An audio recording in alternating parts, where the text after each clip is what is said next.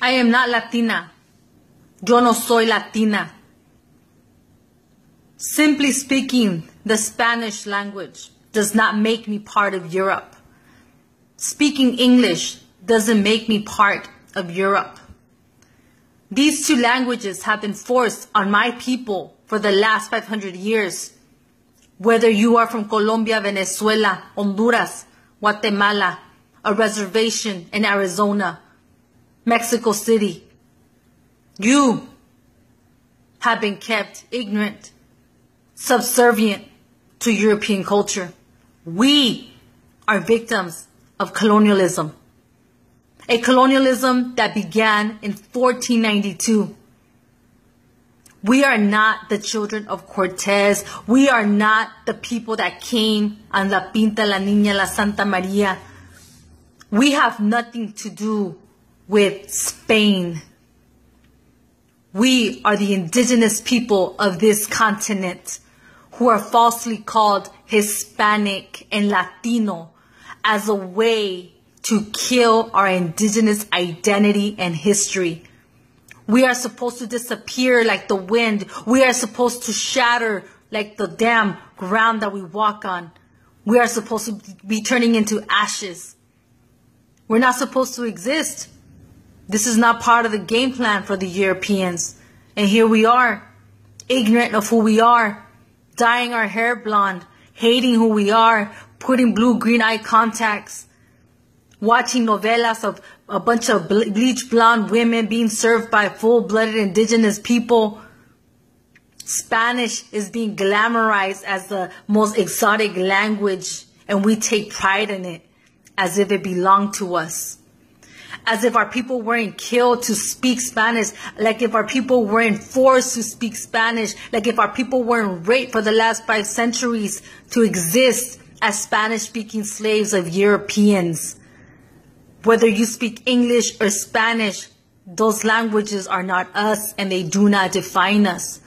You see, before we spoke English and Spanish, we were actually speaking languages that reflected us like Nahuatl, Yoemi, Quiche. We spoke languages that reflected who we were. We had languages, we had names that reflected who we were.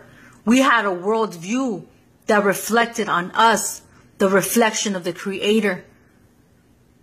But these last 5 centuries of systematic ignorance and this education that only reinforces white supremacy has us confused, lost. But we are here. We are the survivors of the world's biggest genocide where 95% of our population was wiped out. And yet we have no idea. We have no clue. Our parents don't know. They have been working so hard in the fields. A lot of them didn't even finish preschool, middle school. But here we are, survivors, in our own right, in our own land, homeless on our own land. We are Nicantlaca. We are the indigenous people of this continent. We have been divided by false borders.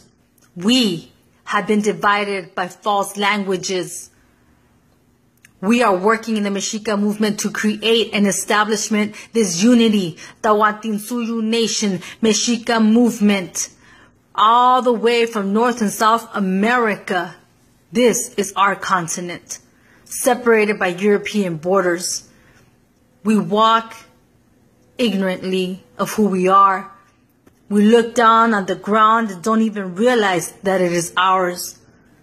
We are the Nicantlaca people, and we are learning the truth. Mexica movement, we invite you. Join us in this liberation, the true decolonization of our mind. We are colonized. We do not accept it. We have to fight it, resist it with everything that you have. We are not products of Europe. We are not the children of Cortez. We are not the people that came on La Niña, La Pinta, La Santa Maria. We are the indigenous people that stood before them for 5 centuries. This is who we are. But we're taught to be fake white people, a fake imitation of who they are. But we're not. No matter how hard we try to be white, our ancient connection is far too deep to be bleached away by self-hate. Let's love ourselves. Let's learn who we are. Let's decolonize ourselves. Brothers and sisters, Mexican, Central American, South American, Native American, we are one. One people under occupation by European colonization. We are not Hispanic. We are not Latino. We are not Indians because we are not from India.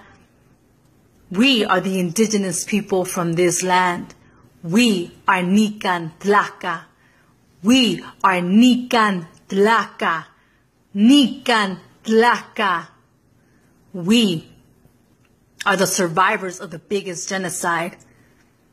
And we are making sure that we not only survive, but that we wake up and begin to live a true